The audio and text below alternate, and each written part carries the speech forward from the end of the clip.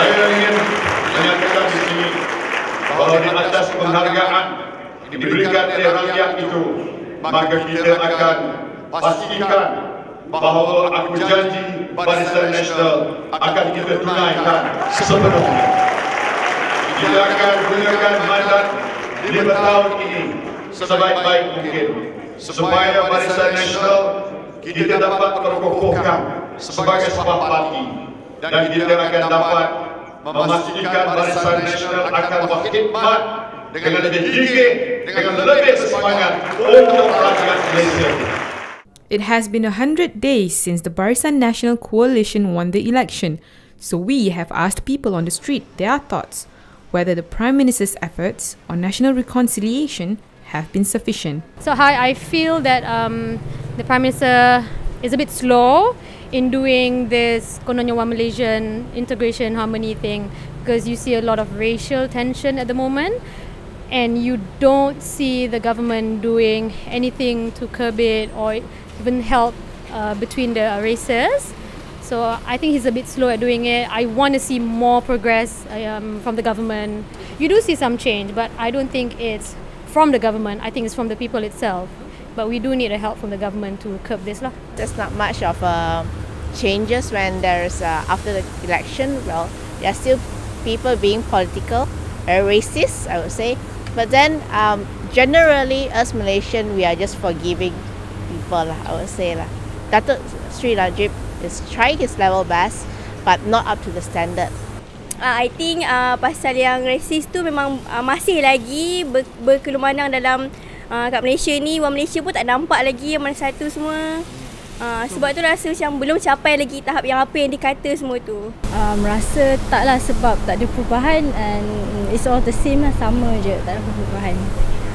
I believe that our Prime Minister now, Najib, doesn't have the ability to connect with the people, and that's why people keep on fighting among each other and blame each other due to their mentality, due that they always say that Malaysia is always belong to Malay.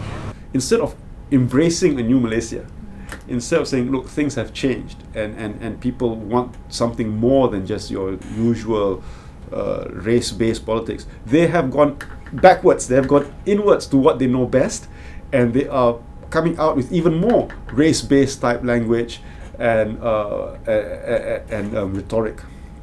And during this period, do we see Najib actually saying, look, stop it, this is not the way forward? We don't see him reacting in that way whatsoever. Now I know why, because if he does that, then he's going to lose his UMNO grassroots supports, which leads one to suggest that if your grassroots support wants this kind of politics, wants this kind of race-based, religious-based politics, then what hope do we have of your leaders actually changing anything? Based on the feedback, majority were unsatisfied as there hasn't been apparent changes, although a few defended the Prime Minister, rationalising that change takes time. 100 days is still very short. Give him, the Raya had given him 5 years mandate, so 5 years, let's see the result. I believe he can do a great job. I think that he's making an effort, and it's a work in progress. So it's not something that you can measure in 100 days, because this is a conversation that's happening all over the world, all right? And national integration is always core to development and progress, okay? And we need to shift the conversation from racial tolerance to racial understanding.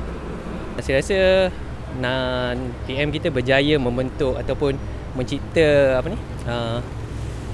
toleransi antara kaum, kerana sebelum ni sebenarnya benda tu dah ada, cuma kita tak peka je. Tapi bila PM mewar-warkan tentang konsep satu Malaysia, so secara tidak langsung setiap daripada kita peka terhadap situasi tersebut dan mula melakukan satu paradigma ke arah kesatuan kaum itu.